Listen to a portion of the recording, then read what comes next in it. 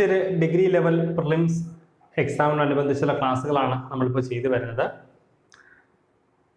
കഴിഞ്ഞ ക്ലാസ്സിൽ ratio and proportion എന്ന് പറഞ്ഞ ടോപ്പിക്കിലുള്ള 20 ചോദ്യങ്ങൾ നമ്മൾ ചെയ്തിരുന്നു. ഇന്ന് നമ്മൾ പറയുന്നത് ജോമെട്രി എന്ന് പറയുന്ന ടോപ്പിക്ക്, വളരെ വിശാലമായ വളരെ വലിയ ഒരു ടോപ്പിക്കാണ് ജോമെട്രി എന്ന് പറയുന്ന ടോപ്പിക് എന്ന് പറയുന്നത്.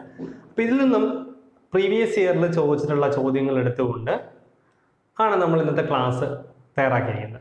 അപ്പോൾ ഇതിൽ പ്രത്യേകത, ഇത്രയും വലിയൊരു ടോപ്പിക് ആയതുകൊണ്ട് തന്നെ നമുക്ക് ഒരു വീഡിയോയിൽ ഇതിനെ എല്ലാം കൂടി ഇൻക്ലൂഡ് ചെയ്യുക. അതായത് സ്ക്വയർ ഉണ്ട്, ട്രയാങ്കിൾ ഉണ്ട്, അതുപോലെ റെക്റ്റാങ്കിൾ ഉണ്ട്, ബാക്കി വരുന്ന 3 ഡയമെൻഷണൽ ഫിഗേഴ്സ് ഉണ്ട്, 2D ഫിഗേഴ്സ് എല്ലാം ചെയ്യണം. ഇതെല്ലാം കൂടെ നമുക്ക് ഒരു വീഡിയോയ്ക്കകത്ത് ഇൻക്ലൂഡ് ചെയ്ത് വളരെ ലെങ്തി ആയിട്ടുള്ള, നമ്മൾ ഇതിന് മുൻപ് 2 മണിക്കൂറൊക്കെ അടുപ്പിച്ചുള്ള വീഡിയോ ഒക്കെ ചെയ്തിട്ടുണ്ടായിരുന്നു. പക്ഷേ അതിനേക്കാൾ കൂടുതൽ ഉള്ള ഒരു വീഡിയോയിലേക്ക് നമ്മൾ പോകേണ്ടി വരും. അതുകൊണ്ട് തന്നെയാണ് നമ്മൾ അങ്ങനെ പോകാതെ ജോമെട്രി എന്ന് പറഞ്ഞ ടോപ്പിക്കിനകത്ത് നമ്മൾ ഓരോ ടോപ്പിക്കും ഓരോ പാർട്ടായിട്ട് ചെയ്തിരിക്കുന്നത്. അപ്പോൾ ഇതിനകത്ത് നമ്മൾ ചെയ്യുന്നത് ട്രയാങ്കിൾ, ത്രികോണവും ചതുരവും റെക്റ്റാങ്കിളും സ്ക്വയറും അതുപോലെ സമചതുരവും, ഈ 3 കാര്യങ്ങൾ, ത്രികോണം, ചതുരം, സമചതുരം, ട്രയാങ്കിൾ, റെക്റ്റാങ്കിൾ, സ്ക്വയർ, ഈ 3 ടോപ്പിക്കിൽ നിന്നും പ്രീവിയസ് ഇയറിൽ ഡിഗ്രി ലെവലിൽ ചോദിച്ചിട്ടുള്ള, അത് നമുക്ക് പ്രിലിമിനറി എക്സാമിന്, എല്ലാ ചോദ്യങ്ങളും നമ്മൾ പറയുന്നത് പ്രിലിമിനറി എക്സാമിന് നമുക്ക് പ്രതീക്ഷിക്കാവുന്ന തരത്തിലുള്ള ചോദ്യങ്ങൾ കളക്ട് ചെയ്തുകൊണ്ടാണ് ഇന്നത്തെ ഈ വീഡിയോ നമ്മൾ ചെയ്തിരിക്കുന്നത്. അപ്പോൾ ഇത് ഒന്നാമത്തെ പാർട്ടാണ്. ഇനി ഇതിന് പുറകെ ബാക്കിയുള്ള പാർട്ടുകൾ നമ്മൾ ഇൻക്ലൂഡ് ചെയ്യും. അപ്പോൾ പലരും പറഞ്ഞിട്ടുണ്ട് ഒരുമിച്ചൊരു ടോപ്പിക്കിൽ ഇത് കവർ ചെയ്യാൻ പറ്റുമെങ്കിൽ വളരെ നന്നായിരുന്നു എന്ന്. പക്ഷേ ഈ ഒരു ടോപ്പിക്കിൽ മാത്രം നമ്മൾ മുൻകൂറായിട്ടൊരു ജാമ്യം എടുക്കുകയാണ്. കാരണം അങ്ങനെ നമ്മളെല്ലാം കൂടി ഇൻക്ലൂഡ് ചെയ്തിട്ടില്ല. പാർട്ടുകളായിട്ട് നമുക്ക് ഈ ഒരു ടോപ്പിക്ക് കംപ്ലീറ്റ് ചെയ്ത് വരാം എന്നാണ് ഉദ്ദേശിക്കുന്നത്. അതുകൊണ്ട് ഈ 3 ടോപ്പിക്കുകൾ നമുക്ക് പഠിക്കാം. അപ്പോൾ ഇതിനു മുൻപ് ഈ ജോമെട്രിയുമായി ബന്ധപ്പെട്ടിട്ടുള്ള ടോപ്പിക് കോൺസെപ്റ്റ് പഠിക്കുന്ന ക്ലാസ് നമ്മൾ ചെയ്തിട്ടുള്ളത് കൊണ്ട് തന്നെ, വളരെ വിശാലമായിട്ട് തന്നെ ചെയ്തിട്ടുള്ളത് കൊണ്ട് തന്നെ നമ്മൾ വീണ്ടും ആ ടോപ്പിക്കിലേക്ക് വരുന്നില്ല. പകരം ആ വീഡിയോയുടെ ലിങ്ക് നമ്മൾ താഴെ ഡിസ്ക്രിപ്ഷൻ ബോക്സിൽ കൊടുത്തിട്ടുണ്ട്. അപ്പോൾ അതിൽ നിന്നും ആ വീഡിയോ, നിങ്ങൾക്ക് ഈ ടോപ്പിക്കിനെ കുറിച്ച് ധാരണക്കുറവുണ്ടെങ്കിൽ അല്ലെങ്കിൽ ഏതെങ്കിലും ഫോർമുലാസിനെ കുറിച്ചൊക്കെ ഒരു പരിചയക്കുറവുണ്ടെങ്കിൽ നിങ്ങൾ ആ താഴെയുള്ള ആ വീഡിയോയിൽ പോയിട്ട് ആ ലിങ്കിൽ പോയിട്ട് ആ വീഡിയോ കയറി കണ്ടതിന് ശേഷം മാത്രമാവണം ഈ ഒരു ക്ലാസ്സിലേക്ക് വരും. കാര്യം ഇവിടെ നമ്മൾ ചോദ്യങ്ങൾ ഡിസ്കസ് ചെയ്യുകയാണ് ചെയ്യുന്നത്. 20 ചോദ്യങ്ങൾ എടുത്തുകൊണ്ട് അത് ഡിസ്കസ് ചെയ്യുകയാണ് ചെയ്യുന്നത്. അപ്പോൾ ആ വീഡിയോ കൂടി കയറി കാണാൻ ശ്രമിക്കുക. നമുക്ക് കഴിഞ്ഞ ടോപ്പിക്കുകൾ നമ്മൾ ചെയ്തിട്ടുള്ള കണ്ടില്ലെങ്കിൽ അതിന്റെ ലിങ്ക് കൂടി നമ്മൾ താഴെ, അതായത് ഡിഗ്രി ലെവലിന്റെ ആ ഒരു പ്ലേലിസ്റ്റിന്റെ ലിങ്ക് കൂടി താഴെ കൊടുത്തിട്ടുണ്ട്. ഇതെല്ലാം കയറി കണ്ടതിന് ശേഷം നമുക്ക് എക്സാമിന് വേണ്ടി പോകാൻ ശ്രമിക്കുക. അപ്പോൾ നേരിട്ട് നമുക്ക് വീഡിയോയിലേക്ക് പോകാം. ആദ്യം നമ്മൾ നോക്കുന്നത് ത്രികോണവുമായി ബന്ധപ്പെട്ട ചോദ്യങ്ങളാണ്. സോ നമുക്ക് പോകാം ട്രയാങ്കിളിലേക്ക്.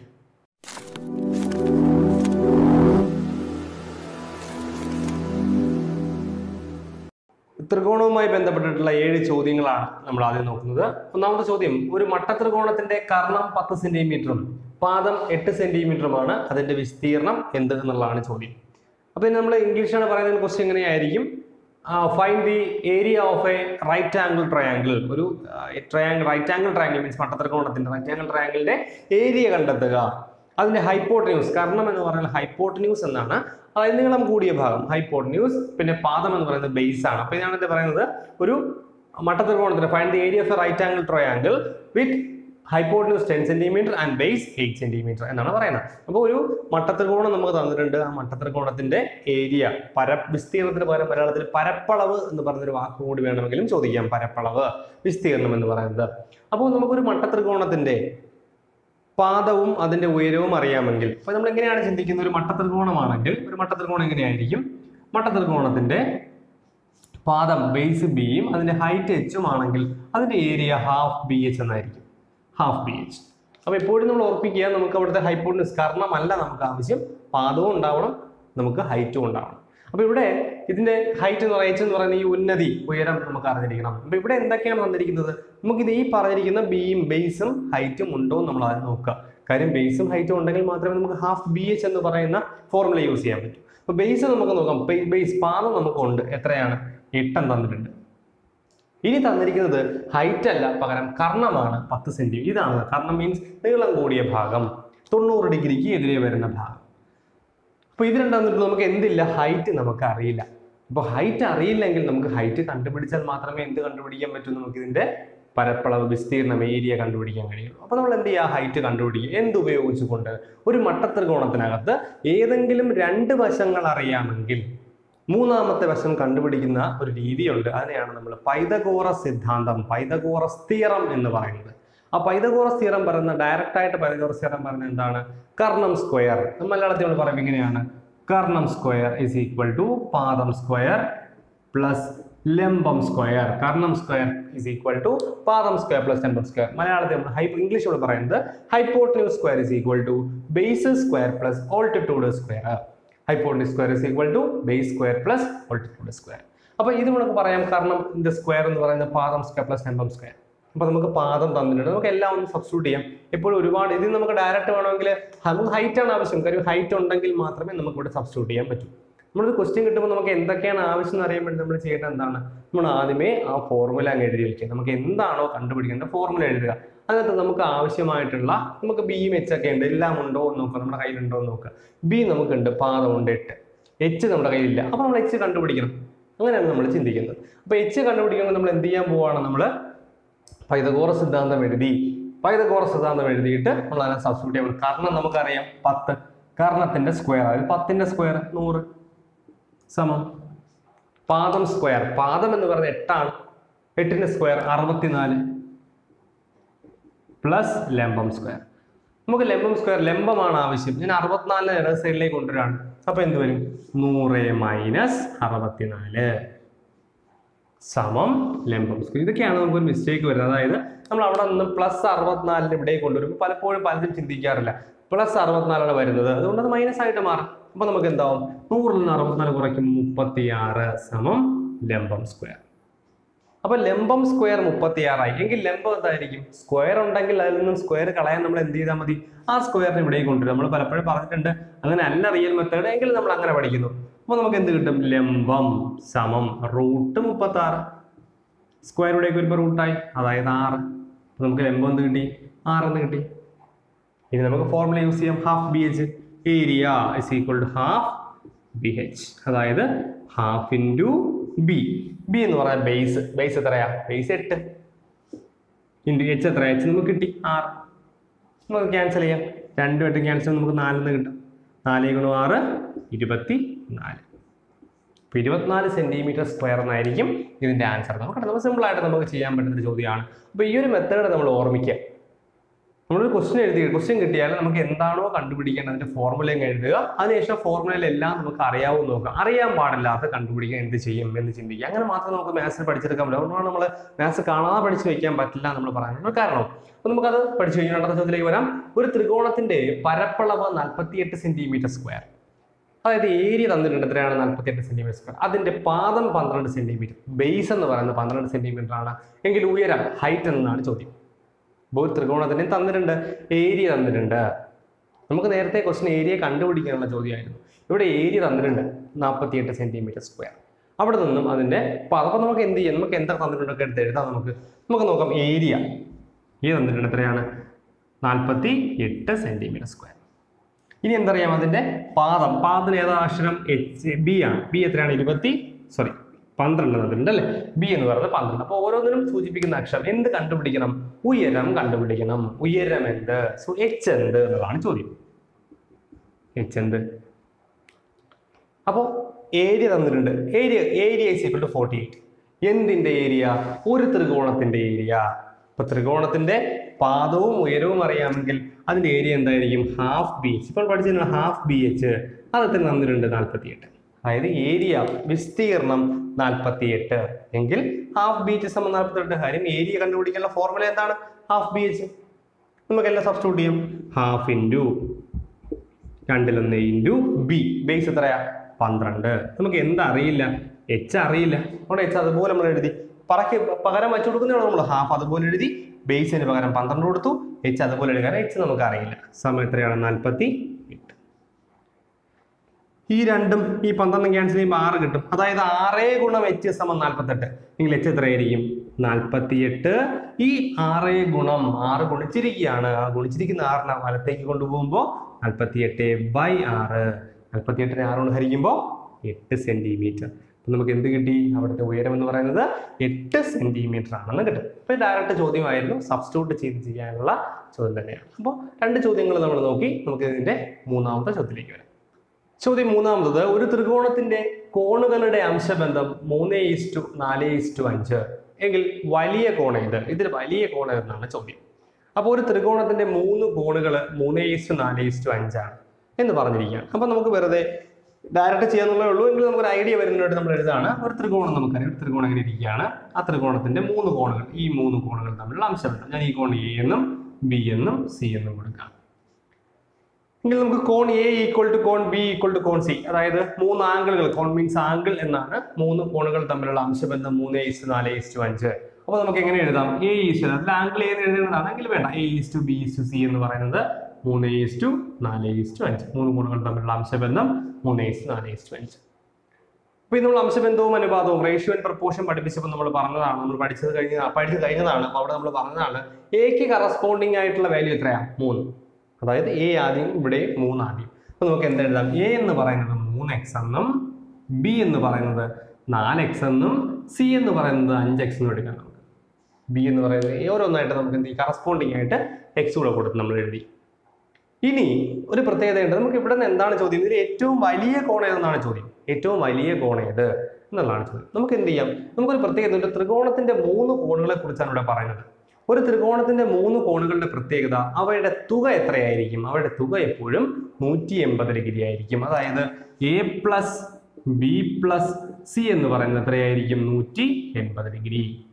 കാരണം ഇതിനാണ് നമ്മൾ ആംഗിൾ സം പ്രോപ്പർട്ടി എന്ന് പറയുന്നത്. ഒരു ത്രികോണത്തിന്റെ കോണുകളുടെ തുക എപ്പോഴും 180 ഡിഗ്രി. എ എത്ര നമുക്കറിയാം? 3x plus B 4x plus C 5x സമയം എത്രയാ? 180 ഡിഗ്രി. കൂട്ടാം നമുക്ക്. 3x 4x കൂട്ടുമ്പോൾ 7x, 7x plus 5x 12x. അപ്പോൾ 12x സമം 180. x സമം എന്ത് വരും? ഈ ഗുണിച്ചിരിക്കുന്ന 12 വല സൈഡിലേക്ക് പോകും. അപ്പോൾ 180/12. നമുക്കിത് ക്യാൻസൽ ചെയ്യാം. 1 12 12, 60 5 12 60, അപ്പോൾ 15 എന്ന് കിട്ടും. 15 ഡിഗ്രി എന്ന് കിട്ടി. എക്സ് എന്ന് പറഞ്ഞാൽ 15 എന്ന് കിട്ടി. അങ്ങനെയാണെങ്കിൽ എക്സ് 15 ആണെങ്കിൽ നമുക്ക് ഏറ്റവും വലിയ കോണാണ് ആവശ്യം. ഇവിടെ ഓറഞ്ച് കൊടുത്ത് നോക്കിയാൽ മതി. 3 × 15, 3 × 15 45, 4 × 15 60. ഇപ്പോൾ 45 60, 5 × 15 75. ഏതാ വലുത്? 75 ഡിഗ്രി. നമ്മൾ എന്ത് ചെയ്യണം? എക്സിന് പകരം ഈ 15 കൊടുത്താൽ മതി. 3 × 15, 4 × 15, 5 × 15. നമുക്ക് ഓരോ കോണും കിട്ടും. എയും ബിയും സിയും. ഏതാ വലുത്? സി ആണ് വലുത്. 5 × 15 75 ഡിഗ്രി. അപ്പോൾ വലിയ കോൺ എത്രയാണ്? വലിയ കോൺ 75 ഡിഗ്രി. അപ്പോൾ ഇത്രയേ ഉള്ളൂ അതിൻ്റെ ആൻസർ എന്ന് പറയുന്നത്. അപ്പോൾ ഈ രീതിയിലാണ് നമ്മൾ ഇങ്ങനെ ചോദ്യം ചെയ്യുന്നത്. ഇനി അടുത്ത ചോദ്യം പറയാൻ പോകുന്നത് 35 മീറ്ററും 50 മീറ്ററും ഉയരങ്ങളുള്ള ടവറുകൾ തമ്മിലുള്ള അകലം 20 മീറ്റർ. അപ്പോൾ 2 ടവറുകളുണ്ട്. ഈ ടവറുകളുടെ ഉയരങ്ങൾ തമ്മിലുണ്ട്. അവ തമ്മിലുള്ള അകലം 20 മീറ്റർ ആണ്. അവയുടെ മുകൾ ഭാഗം തമ്മിലുള്ള അകലം എന്തെന്നുള്ളതാണ് ചോദ്യം. അപ്പോൾ നമുക്ക് നോക്കാം. നമുക്കൊരു ഫിഗർ നമുക്ക് നോട്ട് ചെയ്ത് നോക്കാം. ഒരു ഗ്രൗണ്ട് ഉണ്ട്, ഒരു തറയുണ്ട്, 2 ടവർ ഇരിക്കുകയാണ്. ഒന്ന് ഹൈറ്റ് കൂടിയ ടവറും ഒന്ന് ഹൈറ്റ് കുറഞ്ഞ ടവറാണ് ഉള്ളത്. സോ ഇത് പറയുന്നത് ഹൈറ്റ് കുറഞ്ഞ ടവറിന് 35 മീറ്റർ ഉയരമുണ്ട്. അപ്പോൾ ഇതിന് 35 മീറ്റർ ഉയരമുണ്ട്. ഇതിന് 50 മീറ്റർ ഉയരമുണ്ട്. ഇനി പറയുന്നത് ഇവ തമ്മിലുള്ള അകലം, അതായത് ഇവ തമ്മിലുള്ള അകലം എത്രയാണ്? 20 മീറ്റർ. അപ്പോൾ ഇത് തമ്മിലുള്ള ഇവിടെ മുതൽ ഇവിടം വരെയുള്ള അകലം എത്രയാണ്? 20 മീറ്റർ ആണ്. എങ്കിൽ ചോദ്യം ഇതിന്റെ മുകൾ ഭാഗങ്ങൾ തമ്മിലുള്ള അകലം എത്ര? ഈ അകലം എത്രയാണ് ചോദ്യം. അപ്പോൾ അതൊരു ചരിഞ്ഞ അകലമാണ്, സ്ട്രെയിറ്റ് ലൈൻ അല്ല. അപ്പോൾ നമുക്ക് ചരിഞ്ഞ അകലമാണ് കണ്ടുപിടിക്കേണ്ടത്. നമുക്ക് എന്ത് ചെയ്യാം? നമുക്ക് താഴെ ഇതുപോലെ ഒരു വരകൾ വരയ്ക്കാം. അപ്പോൾ ഇതെന്തായി? ഇതൊരു മട്ട ത്രികോണമായി. മുകളിലുള്ള ഒരു മട്ട 90 ഡിഗ്രി ആയിരിക്കും. അപ്പോൾ നമ്മൾ ഇനി പറയാൻ പോവാണ്. ഞാൻ പറയുകയാണ്, ഒരു പേര് കൊടുക്കുകയാണ്. നമുക്ക് മനസ്സിലാൻ വേണ്ടി ABCD എന്നൊരു പേര് കൊടുക്കുകയാണ്. അപ്പോൾ ഇവിടെ നമ്മൾ മനസ്സിലാക്കേണ്ടത് ഇത് മുഴുവനാണ് എത്രയെന്ന് പറയുന്നത്? 50 മീറ്റർ എന്ന് പറയുന്നത്. ഇത് മുഴുവൻ ഈ ഇവിടെ മുതൽ ഇവിടെ വരെയുള്ള അകലമാണ് 50 മീറ്റർ. അതിൽ ഞാൻ പറയും ഈ നീളം 35 ആയതുകൊണ്ട് ഈ അകലവും 35 ആയിരിക്കും. അതായത് BC എന്ന് പറയുന്നത് 35 ആയിരിക്കും. അപ്പോൾ ഇത് 35 ആയതുകൊണ്ട് ഇത് 35. ഇനി ഇത് മുഴുവൻ 50, ഇത് മുഴുവൻ 50ഉം ഇത് 35ഉമാണ്. അതായത് ഇത് മുഴുവൻ 50, ഇത്ര ഭാഗം 35 എങ്കിൽ ബാക്കി എത്രയായിരിക്കും? 15 ആയിരിക്കും. എന്തുകൊണ്ട്? മൊത്തം 50, 50 മൈനസ് 35, ഇത് 15. അപ്പോൾ ഇത്രയും ഭാഗം നമുക്ക് എന്ത് കിട്ടി? 15 എന്ന് കിട്ടി. ഇനി ഈ അകലം 20 ആയതുകൊണ്ട് അതേ നീളമായിരിക്കും ഇവിടെയും. എത്ര? 20. അപ്പോൾ ഈ ഒരു മട്ട ത്രികോണം പരിഗണിച്ചു കഴിഞ്ഞാൽ നമുക്കതിൽ DE എന്ന് പറയുന്ന അകലമാണ് നമുക്ക് ആവശ്യം. കാര്യം അഗ്രങ്ങൾ, അതിന്റെ മുകൾ ഭാഗങ്ങൾ തമ്മിലുള്ള അകലമാണ് ആവശ്യം. ഇനി അവിടെ നമുക്ക് എന്തറിയാം? 20 15 DC കിട്ടി, CEയും കിട്ടി. അതായത് ആ ഒരു മട്ട ത്രികോണം മാത്രം നമുക്ക് ഇവിടെ മാറ്റി വരച്ചാലോ? ഞാൻ അത് മാത്രം, ഈ ഭാഗം D ഇവിടെയാണ്, C ഇവിടെയാണ്, E ഇവിടെയാണ്. 20 ഇവിടെ 15. നമുക്ക് എന്താ വേണ്ടത്? DE എന്ന് പറയുന്ന അകലമാണ് കണ്ടുപിടിക്കേണ്ടത്. DE എന്ന് പറയുന്ന അകലം ഈ ഒരു മട്ടത്രികോണത്തിനെ അപേക്ഷിച്ച് നീളം കൂടിയ വശം അത് കർണം അല്ലെങ്കിൽ ഹൈപ്പോട്ടനസ് ആണ്. നമുക്കറിയാം കർണം കണ്ടുപിടിക്കാൻ നമ്മൾ എന്ത് ചെയ്യണം? കർണം സ്ക്വയർ സമം പാദം സ്ക്വയർ പ്ലസ് ലംബം സ്ക്വയർ. പാദം എത്രയാ? പാദം 20. 20ന്റെ സ്ക്വയർ പ്ലസ് 15ന്റെ സ്ക്വയർ. പാദം സ്ക്വയർ പ്ലസ് ലംബം സ്ക്വയർ. പാദം എത്രയാണ്? 400. അതായത് 20ന്റെ സ്ക്വയർ 400 പ്ലസ് 15ന്റെ സ്ക്വയർ 225. കൂട്ടാം 400 പ്ലസ് 625. അതായത് കർണം സ്ക്വയർ സമം 625. കർണം സമം റൂട്ട് ഓഫ് 625. സ്ക്വയർ അപ്പുറത്ത് പോയി റൂട്ടായി. Root of 625. 625ന്റെ റൂട്ട് എത്രയാണ്? 25. കാരണം 25ന്റെ വർഗമാണ് 625. അപ്പൊ നമുക്ക് എന്ത് കിട്ടി? 25ന്റെ ആൻസർ കർണം എന്ന് പറഞ്ഞ 25 കിട്ടി. അതായത് DE 25 എന്ന് കിട്ടി. അതുകൊണ്ട് ഈ കെട്ടിടങ്ങൾ തമ്മിലുള്ള അതിന്റെ മുകൾ ഭാഗങ്ങൾ തമ്മിലുള്ള അകലം എത്രയാണ്? 25 ആണ്. അപ്പൊ ഈ ലെവൽ ചോദ്യങ്ങളൊക്കെയാണ് ഡിഗ്രി ലെവൽ എക്സാമിന് ചോദിക്കുന്നത്. പക്ഷേ പ്രിലിംസിന് ഇത്രത്തോളം ഡീപ്പായിട്ട് ബുദ്ധിമുട്ടുള്ള ചോദ്യങ്ങളല്ല, കുറച്ച് നമ്മൾ ചിന്തിക്കേണ്ടി വരും. അപ്പൊ അതുകൊണ്ട് ഈ ഒരു ചോദ്യങ്ങൾ ചോദിക്കില്ല എന്ന് നമുക്ക് പറയാൻ പറ്റില്ല. Degree level prelims preliminary exam ആയത് നമുക്ക് കുറച്ച് എളുപ്പത്തിലായിരിക്കും എന്ന് നമുക്ക് പ്രതീക്ഷിക്കാം. നമുക്കത് ഉറപ്പിച്ച് പറയാനും കഴിയില്ല. അതുകൊണ്ടാണ് ഈ തരത്തിലുള്ള ചോദ്യങ്ങൾ കൂടി നമ്മൾ ഇൻക്ലൂഡ് ചെയ്തിരിക്കുന്നത്. അപ്പോൾ ഇങ്ങനെയാണ് ഈ ഒരു ചോദ്യത്തിന്റെ ആൻസർ നമ്മൾ കണ്ടെത്തുന്നത്. കുറച്ച് ഡിഫിക്കൽട്ടായിട്ട് നമുക്ക് ചിലപ്പോൾ ഫീൽ ചെയ്യാം. ഈ ഒരു ഐഡിയയിലൊക്കെ കോൺസെപ്റ്റ് ഒക്കെ വരുമ്പോൾ നമുക്ക് കുറച്ച് ബുദ്ധിമുട്ടായിട്ട് തോന്നാം. അപ്പോൾ നമുക്കിനി അതിന്റെ നെക്സ്റ്റ് ക്വസ്റ്റ്യൻസിലേക്ക്, അതായത് 5ാമത്തെ ചോദ്യത്തിലേക്ക് നമുക്ക് വരാം. 5ാമത്തെ ചോദ്യം, 2 സെന്റിമീറ്റർ ആരമുള്ള ഒരു അർദ്ധവൃത്തത്തിൽ ഉൾക്കൊള്ളാൻ കഴിയുന്ന ഏറ്റവും വലിയ ത്രികോണത്തിന്റെ വിസ്തീർണം എന്ത് എന്നുള്ളതാണ് ചോദ്യം. അതായത് നമുക്കിതൊന്ന് മാറ്റി പറയുകയാണെങ്കിൽ 2 സെന്റിമീറ്റർ ആരമുള്ള, അതായത് 2 സെന്റിമീറ്റർ റേഡിയസ് ഉള്ള ഒരു അർദ്ധവൃത്തം, അതായത് സെമി സർക്കിൾ, 2 സെന്റിമീറ്റർ റേഡിയസ് ഉള്ള ഒരു സെമി സർക്കിൾ ഉണ്ട്. ആ സെമി സർക്കിളിനുള്ളിൽ നമുക്ക് വരയ്ക്കാൻ കഴിയുന്ന ഏറ്റവും വലിയ ഏറ്റവും വലിയ ത്രികോണത്തിന്റെ വിസ്തീർണം എന്ത്? അതിനകത്ത് വരയ്ക്കാൻ പറ്റുന്ന ഏറ്റവും വലിയ ത്രികോണത്തിന്റെ, അതായത് ഒരു ട്രയാങ്കിളിന്റെ ഏരിയ എന്തെന്നുള്ളതാണ് ചോദ്യം. അപ്പോൾ ഇത്രേ ഉള്ളൂ. സിമ്പിൾ ആയിട്ട് നമ്മൾ പറഞ്ഞു കഴിഞ്ഞാൽ ഒരു സെമി സർക്കിൾ ഉണ്ട്. സെമി സർക്കിളിന്റെ 2 സെന്റിമീറ്റർ റേഡിയസ് ഉണ്ട്. അതിനകത്ത് നമുക്ക് വരയ്ക്കാൻ കഴിയുന്ന ഏറ്റവും വലിയ ട്രയാങ്കിൾ, അതിന്റെ ഏരിയ എന്ത് എന്നുള്ളതാണ് ചോദ്യം. അപ്പൊ നമ്മൾ അതിലേക്ക് വരികയാണ്. അപ്പൊ നമ്മൾ ഫിഗർ വരച്ച് നോക്കണം. ഫിഗർ വരയ്ക്കുന്ന കാര്യം നമുക്ക് എളുപ്പത്തിൽ ചെയ്യാൻ പറ്റും. ഫിഗർ വരച്ച് നമ്മൾ ചെയ്യുകയാണെങ്കിൽ ഒരു സെമി സർക്കിൾ ഇതായിരിക്കും. സെമി സർക്കിളിനകത്ത് വരയ്ക്കാൻ കഴിയുന്ന ഏറ്റവും വലിയ ത്രികോണം. അപ്പൊ നമുക്ക് ഇങ്ങനെ ഒരു ത്രികോണമായിരിക്കും നമുക്ക് വരയ്ക്കാൻ കഴിയുന്നത് കറക്റ്റ് ആയിട്ടുള്ള. അത് കൃത്യമായിട്ട് സെമി സർക്കിളിനകത്ത് നമ്മൾ വരയ്ക്കുന്ന ത്രികോണത്തിന്റെ പ്രത്യേകത ഉണ്ടായിരിക്കും. ഒരു അർദ്ധവൃത്തത്തിനകത്ത് വരയ്ക്കുന്ന ട്രയാങ്കിളിന്റെ പ്രത്യേകത അത് എപ്പോഴും മട്ടത്രികോണമായിരിക്കും. റൈറ്റ് ആംഗിൾഡ് ട്രയാങ്കിൾ ആയിരിക്കും. ഒരു അർദ്ധവൃത്തത്തിൽ അർദ്ധവൃത്തത്തിന്റെ ഇതാണ് വ്യാസം, ഡയമീറ്റർ എന്ന് പറയുന്നത്. അത് നമ്മൾ രണ്ടിന്റെയും അഗ്രബിന്ദുക്കൾ യോജിപ്പിച്ചുകൊണ്ട് വരയ്ക്കുന്ന ത്രികോണം, ഒരു അർദ്ധവൃത്തത്തിൽ വരയ്ക്കുന്ന ത്രികോണം എപ്പോഴും എന്തായിരിക്കും? Right angled മട്ടത്രികോണമായിരിക്കും. അപ്പൊ ഇങ്ങനെ ഒരു ത്രികോണത്തിന്റെ ഏരിയയാണ് നമ്മൾ കണ്ടുപിടിക്കേണ്ടത്. അപ്പൊ ഇതിന് നമ്മൾ പൈതഗോറസ് തിയറം ഉപയോഗിച്ച് ചെയ്യേണ്ടി വരും. അപ്പൊ അതിലോട്ട് നമ്മൾ പോകണ്ട, എളുപ്പമാണ്, പഠിച്ചു വെച്ചിരിക്കുക നമ്മൾ. എന്ന് പറഞ്ഞാൽ ഒരു അർദ്ധവൃത്തത്തിൽ വരയ്ക്കാൻ കഴിയുന്ന ഏറ്റവും വലിയ ത്രികോണത്തിന്റെ പരപ്പളവ് ഏരിയ ചോദിച്ചാൽ അതിന്റെ റേഡിയസ് എന്താണോ, അതിന്റെ ആരം എന്താണോ, അതിന്റെ വർഗം എടുത്താൽ മതിയാവും. ഇവിടെ ആരം എത്രയാണ് പറഞ്ഞിരിക്കുന്നത്? 2 സെന്റിമീറ്റർ ആരമുള്ള ഒരു അർദ്ധവൃത്തം. അപ്പൊ ഇതിന്റെ റേഡിയസ് എന്ന് പറയുന്നത് 2 സെന്റിമീറ്റർ ആണ്. ആരം എന്ന് പറയുന്നത് 2 സെന്റിമീറ്റർ ആണ്. എങ്കിൽ അത് വരയ്ക്കാൻ കഴിയുന്ന ഏറ്റവും വലിയ ത്രികോണത്തിന്റെ, ശ്രദ്ധിക്കുക, ഏറ്റവും വലിയ ത്രികോണത്തിന്റെ ഏരിയ എന്ന് പറഞ്ഞാൽ r² ആയിരിക്കും. അതായത് 2ന്റെ സ്ക്വയർ 4 സെന്റിമീറ്റർ സ്ക്വയർ ആയിരിക്കും ആ വരയ്ക്കാൻ അങ്ങനെ ത്രികോണത്തിന്റെ ഏരിയ എന്ന് പറയുന്നത്. അപ്പോൾ ഓർത്ത് വയ്ക്കുക, അതായിരിക്കും ഏറ്റവും ബെറ്റർ. ഇതില്ലാതെ ഡയറക്റ്റ് മെത്തേഡ് ചെയ്യാൻ പറ്റും, പക്ഷെ ഒരുപാട് സമയം നമുക്ക് എടുക്കും. അതുകൊണ്ടാണ് ആ ഒരു മെത്തേഡിലേക്ക് നമ്മൾ പോവാത്തത്. അടുത്ത ചോദ്യം, ഒരു ത്രികോണത്തിന്റെ വശങ്ങൾ 8, 6, 10 സെന്റിമീറ്റർ ആയാൽ ഇതിന്റെ പരപ്പളവ് എന്ത്? ഇവിടെ നമ്മൾ കുറച്ച് ഡീപ്പായിട്ട് ത്രികോണം എന്ന് പറയുന്ന ഒരു കോൺസെപ്റ്റ് പഠിച്ചവരാണെങ്കിൽ നമ്മളിവിടെ ആദ്യമേ വേറെ ഒന്നും ശ്രദ്ധിക്കാതെ നമ്മൾ ചെയ്യുന്നൊരു രീതി എന്ന് പറയുന്നത്, ഇവിടെ നമ്മൾ ഹെറോൺസ് ഫോർമുല എന്ന് പറയുന്നൊരു ഫോർമുലയുണ്ട്. അത് യൂസ് ചെയ്യാനുള്ള ടെൻഡൻസി വരും. ബിക്കോസ് നമ്മൾ പഠിച്ചത് എങ്ങനെയാണ്, ഒരു ത്രികോണത്തിന്റെ 3 വശങ്ങൾ എന്ന് പറയുന്നത് എയും ബിയും സിയും 3 വശങ്ങൾ തന്നിരുന്നാൽ, ഒരു ത്രികോണത്തിന്റെ 3 വശങ്ങളാണ് ക്വസ്റ്റ്യൻ തന്നിരിക്കുന്നതെങ്കിൽ, എയും ബിയും സി എന്ന് പറയുന്ന 3 വശങ്ങൾ തന്നിരുന്നാൽ അതിന്റെ ഏരിയ എന്ന് പറയുന്നത് നമ്മൾ പഠിച്ചിട്ടുണ്ട്. Root of s into S minus A into S minus B into S minus C. ഇവിടെ എഴുതുന്നില്ല, നമ്മൾ ആ ടോപ്പിക് ക്ലാസ്സിൽ നമ്മൾ എടുത്തിട്ടുള്ളതാണ് കാര്യം. അത് ഹെറോൺസ് ഫോർമുല എന്ന് പറയുന്നത്. അപ്പോൾ 3 വശങ്ങൾ നമ്മൾ സ്പെസിഫൈ ചെയ്ത് പറഞ്ഞൊരു കാര്യമാണ്. ഒരു ത്രികോണത്തിന്റെ 3 വശങ്ങളാണ് തന്നിരിക്കുന്നതെങ്കിൽ അതിന്റെ ആ ഏരിയ കണ്ടുപിടിക്കാൻ നമ്മൾ യൂസ് ചെയ്യുന്ന ഫോർമുല ഹെറോൺസ് ഫോർമുലയാണ് എന്നുള്ളത്. പക്ഷേ ഹെറോൺസ് ഫോർമുല എടുക്കുമ്പോൾ കുറേ സമയം എടുക്കുന്ന ഒരു ടോപ്പിക്കാണത്. അതുകൊണ്ട് നമ്മൾ അത് മെത്തേഡ് ചെയ്യുന്നതിന് മുമ്പ് നമ്മൾ ചിന്തിക്കേണ്ട ഒരു കാര്യം, തന്നിരിക്കുന്ന ത്രികോണത്തിന് 3 വശങ്ങളാണെങ്കിൽ പോലും അതൊരു റൈറ്റ് ആംഗിൾഡ് ട്രയാങ്കിൾ മട്ടത്രികോണമാണോ എന്ന് ശ്രദ്ധിക്കുക. എങ്കിൽ നമ്മൾ ആ മെത്തേഡിലേക്ക് പോകണം. തന്നിരിക്കുന്ന ത്രികോണം ഒരു മട്ടത്രികോണമാണെങ്കിൽ എന്ത് ചെയ്താൽ മതി? ഹാഫ് BH, ഹാഫ് ഇൻറ്റു പാദം ഗുണം ഉയരം, ബേസ് ഇൻറ്റു ഹൈറ്റ് ചെയ്താൽ മതി. നമ്മൾ ആദ്യം പറഞ്ഞ സാധനം ഹാഫ് BH. അപ്പൊ ഇവിടെ നമ്മളത് എങ്ങനെ ചെക്ക് ചെയ്യുന്നുള്ളതാണ്. തന്നിരിക്കുന്ന ത്രികോണം മട്ടത്രികോണമാണോ എന്ന് എങ്ങനെ ചെക്ക് ചെയ്യും?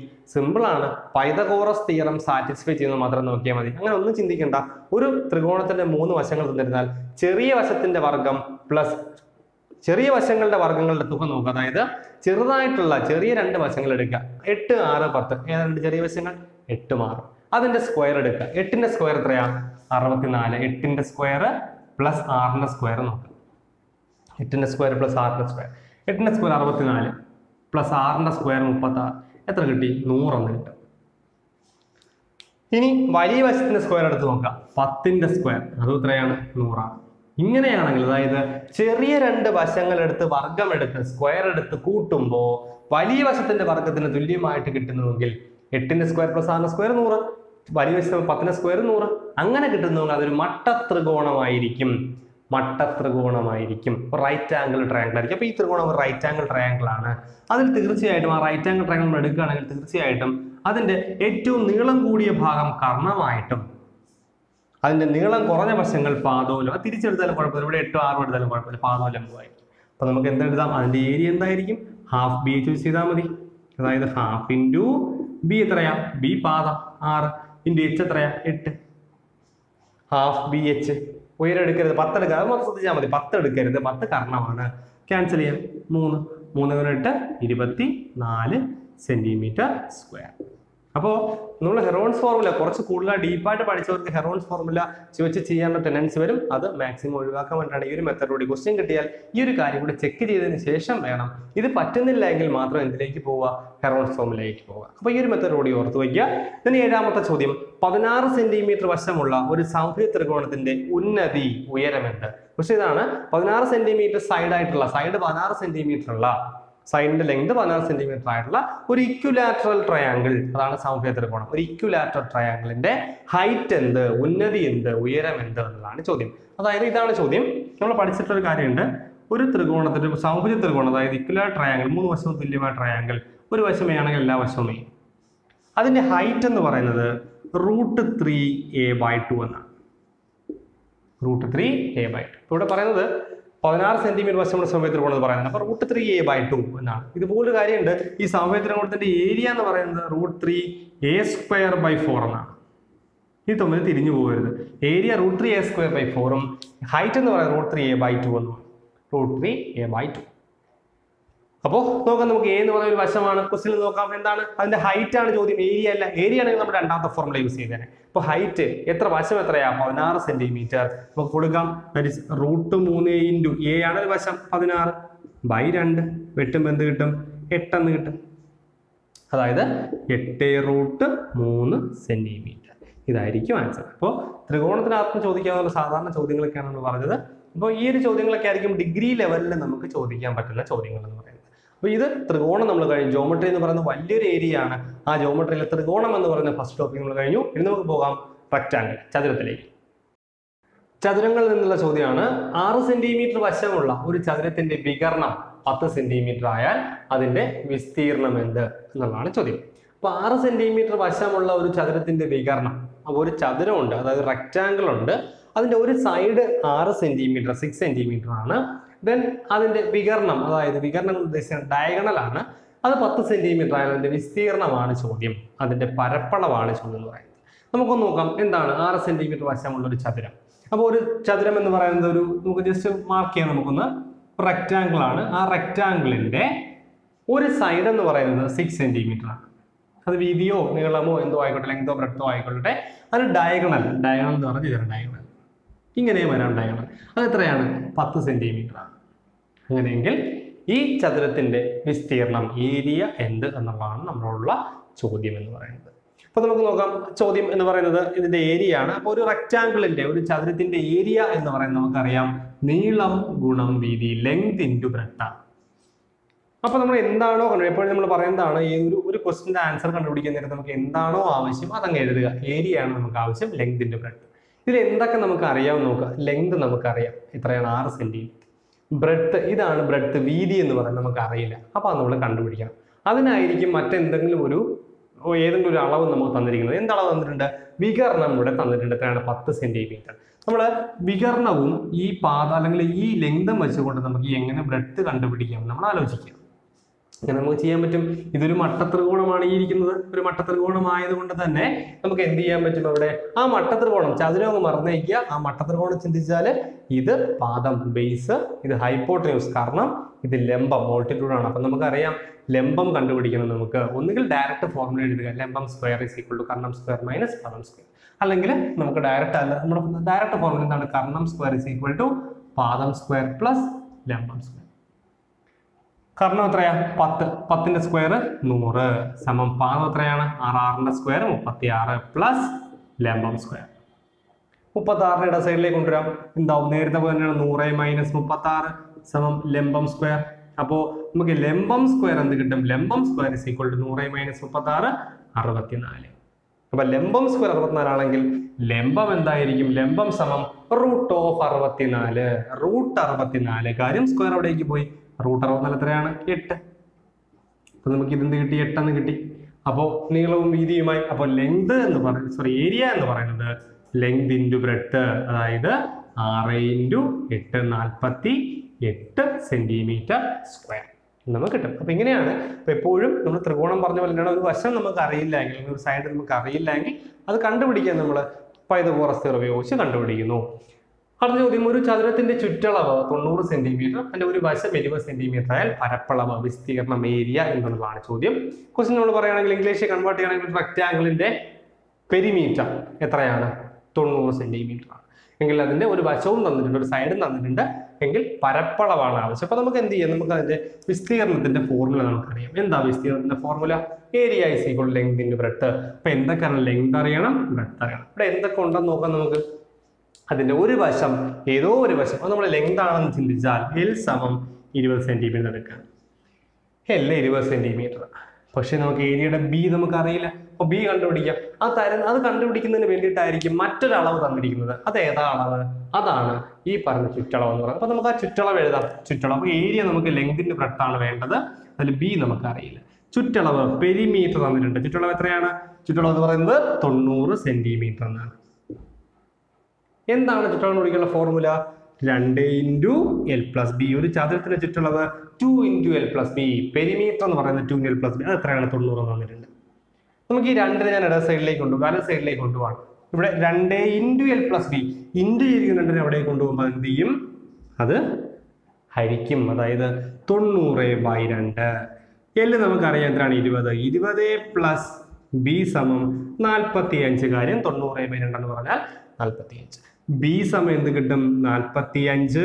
ഈ പ്ലസ് 20 അങ്ങ് അപ്പുറത്തേക്ക് പോകും. ബി കണ്ടുപിടിക്കാനായിട്ട് മൈനസ് 20, അതായത് 25. അപ്പൊ ബി എത്ര കിട്ടി? 25 ബി കിട്ടി. എല്ലാറിയാം 25, 20 എന്നറിയാം. 25ഉം 20. അപ്പോൾ അതിന്റെ ഏരിയ എന്ന് പറയുന്നത് ലെങ്ത് ഇൻറ്റു ബ്രെഡ്ത്ത്, നീളം ഗുണം വീതി, അതായത് 20 ഇൻറ്റു 25. 25 കൊണ്ട് 50, ഒരു 0 500 സെന്റിമീറ്റർ സ്ക്വയർ എന്നായിരിക്കും അതിന്റെ ആൻസർ എന്ന് പറയുന്നത്. അപ്പോൾ ഇത് വളരെ എളുപ്പമാണ്. നമ്മൾ ആ ഒരു കോൺസെപ്റ്റ് ഒക്കെ മനസ്സിലാക്കി കഴിഞ്ഞാൽ നമുക്ക് വളരെ വേഗം ചെയ്യാൻ പറ്റുന്ന തന്നെയാണ്. അപ്പോൾ ഒരു ഐഡിയ, നമ്മൾ ഇത്രയും ചോദ്യങ്ങൾ ചെയ്ത് ഒരു ഐഡിയ ഉണ്ടാക്കിയെടുക്കുക. പ്രിലിമിനറി എക്സാമിൽ ഒരുപാട് ബുദ്ധിമുട്ടായിട്ട് ചോദ്യങ്ങൾ ചോദിക്കാൻ വഴിയില്ല എന്ന് നമുക്ക് വിശ്വസിക്കാം. അപ്പോൾ 2 ചോദ്യങ്ങൾ, റെക്ടാംഗിളിൽ 2 ചോദ്യങ്ങൾ കഴിഞ്ഞു. അടുത്ത ചോദ്യത്തിലേക്ക്. അടുത്ത ചോദ്യം, ഒരു ചതുരത്തിന്റെ നീളം വീതിയേക്കാൾ 4 സെന്റിമീറ്റർ കൂടുതലാണ്. ചുറ്റളവ് 20 സെന്റിമീറ്റർ ആയാൽ അതിന്റെ പരപ്പളവ് എന്ത്? നമുക്ക് ഓപ്ഷനിൽ നിന്ന് ചെയ്യാൻ പറ്റുന്ന ഒരു ചോദ്യം തന്നെയാണ്. പക്ഷേ ഓപ്ഷനിൽ നമുക്ക് ഡയറക്റ്റ് എങ്ങനെയാണ് ചെയ്ത് നോക്കാം. നമുക്ക് ഓപ്ഷൻ ചൂസ് ചെയ്താൽ ചെയ്യാം. പോട്ടെ, ഒരു ചതുരത്തിന്റെ നീളം വീതിയേക്കാൾ 4 സെന്റിമീറ്റർ കൂടുതലാണ് എങ്കിൽ അതിന്റെ ചുറ്റളവ് കണ്ടിട്ടുണ്ട്, അതിന്റെ ഏരിയ തന്നെയാണ് ചോദ്യം. അപ്പൊ നമ്മൾ എന്ത് ചെയ്യും? എന്താണ് കണ്ടുപിടിക്കേണ്ടത്? ഏരിയയാണ് കണ്ടുപിടിക്കേണ്ടത്. നീളം ഗുണം വീതി. ഇതാണ് നമുക്കറിയാം, നീളം ഗുണം വീതി. ഇത് നമുക്ക് എന്തൊക്കെ അറിയാമെന്ന് നോക്കും. നമ്മൾ ഒരു ചതുരത്തിന്റെ നീളം വീതിയേക്കാൾ 4 സെന്റിമീറ്റർ, നീളവും വീതിയും തന്നിട്ടില്ല, അവരൊരു കണ്ടീഷൻ പറഞ്ഞിട്ടുണ്ട്, അതിന്റെ ചുറ്റളവും തന്നിട്ടുണ്ട്. അപ്പൊ നമുക്ക് നോക്കാം നീളം വീതിയേക്കാൾ. അപ്പൊ നമ്മൾ ഇതിന് മുമ്പ് പലപ്പോഴും പറഞ്ഞിട്ടുള്ളതാണ്, ഇങ്ങനെ ഏതെങ്കിലും ഒരു ക്വാണ്ടിറ്റിയെ കമ്പയർ ചെയ്യുമ്പോൾ നീളവും വീതിയും തമ്മിൽ കമ്പയർ ചെയ്യാണ് നീളം വീതിയേക്കാൾ എന്ന് പറയുമ്പോൾ നീളം വീതിയേക്കാൾ ആരെ ബേസ് ചെയ്ത് പറഞ്ഞിരിക്കുന്നു? വീതിയേക്കാൾ, വീതിയെ ബേസ് ചെയ്യാണ് പറയുന്നത്. വീതിയുടെ അല്ലെങ്കിൽ വീതിയേക്കാൾ എന്ന് പറയുമ്പോൾ വീതിയെ ബേസ് ചെയ്ത് പറഞ്ഞിരിക്കുന്നു. അപ്പോൾ ആ വീതി ഞാൻ എടുക്കാൻ പോകുന്നു. ബി ആണ് നമ്മൾ സാധാരണ വീതിക്ക് കൊടുക്കുന്നത്. ആ വീതിക്ക് ബി is equal to ഞാൻ എക്സ് എന്ന് എടുക്കുക. വീതി ഞാൻ എക്സിന് എടുത്തു എങ്കിൽ നീളം എന്തായിരിക്കും? നീളം എന്ന് പറയുന്നത് എക്സ് പ്ലസ് 4 ആയിരിക്കും. കാര്യം വീതിയേക്കാൾ, അല്ലെങ്കിൽ വേണ്ട നമുക്ക് ബി എന്ന് എടുക്കാം. ബി പ്ലസ് 4 എന്തായിരിക്കും? വീതി എന്താണോ വീതി ബി ആയിട്ട് നമ്മൾ എടുക്കുന്നു. അപ്പോൾ നീളം എന്തായിരിക്കും? B plus 4. ഇങ്ങനെ എടുത്താലും മതി, എക്സ് കൊടുത്താലും മതി, ഏതും ചെയ്യാം നമുക്ക്.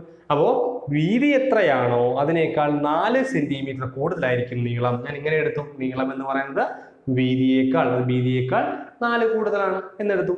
ഇനി നമുക്ക് നോക്കാം ചുറ്റളവ് എത്രയാണ്? ചുറ്റളവ് 20 സെന്റിമീറ്റർ ആണ്. എഴുതാം. ചുറ്റളവ് പെരിമീറ്റർ എത്രയാണ്? 20 സെന്റിമീറ്റർ. എന്താണ് പെരിമീറ്ററിന്റെ ഫോർമുല? 2 × L + B. അത് എത്രയാണ്? അത് 20 ആണ്. ഇനി നമുക്ക് 2 അപ്പുറത്തേക്ക് കൊണ്ടുപോകാം. അപ്പൊ നമുക്ക് എന്ത് കിട്ടും? L + B സമം ഈ 2 ഗുണിച്ചിരിക്കുന്നത് അവിടെ പോകുമ്പോൾ ഹരിക്കും 20/2, അതായത് 10. ഓർമ്മിക്കുക, ഞാൻ ആ സ്റ്റെപ്പ് എഴുതുന്ന 2 അവിടെ പോയി 20/2 10. ഇനി നമുക്ക് എന്ത് ചെയ്യാം? L എന്ന് പറഞ്ഞാൽ എന്താ? B + 4 ആണ്. L എന്ന് പറഞ്ഞാൽ B + 4. അപ്പൊ ആ L ന് പകരം എന്ത് കൊടുത്തു? B + 4 പ്ലസ് ഒരു ബി ഉണ്ട്. ഓർക്കുക, ഈ L ന് പകരമാണ് ഞാൻ B + 4. കാര്യം L എന്ന് പറഞ്ഞാൽ വീതിയേക്കാൾ 4 കൂടുതലാണ്. സോ B + 4 പ്ലസ് ഈ ബി എഴുതി. സമയം എത്രയാണ്? 10. നമുക്ക് ഈ 4നെ വലത് സൈഡിലേക്ക് കൊണ്ടുപോകാം. ഇവിടെ എന്തുണ്ട്? B + B, അതായത് 2B സമം 4 അപ്പുറത്ത് പോകുമ്പോൾ 10 - 4. അതായത് നമുക്ക് എന്ത് കിട്ടും? 2B സമം 10 - 4 എന്ന് പറഞ്ഞാൽ 6. അപ്പൊ B സമം എന്ത് കിട്ടും? 10 - 4 6 ആയി.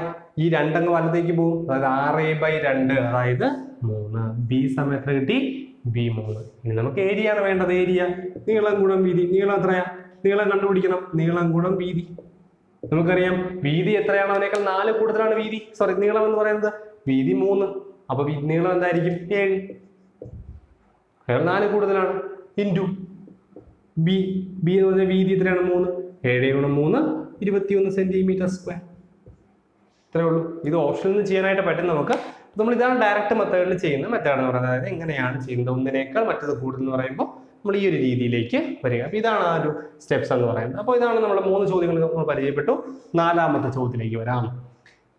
90 മീറ്റർ നീളവും 75 മീറ്റർ വീതിയുമുള്ള ഒരു പൂന്തോട്ടത്തിന് ചുറ്റും 5 മീറ്റർ വീതിയിൽ ഒരു പാതയുണ്ട് എങ്കിൽ ഈ പാതയുടെ പരപ്പളവ് എന്ത് എന്നുള്ളതാണ് ചോദ്യം.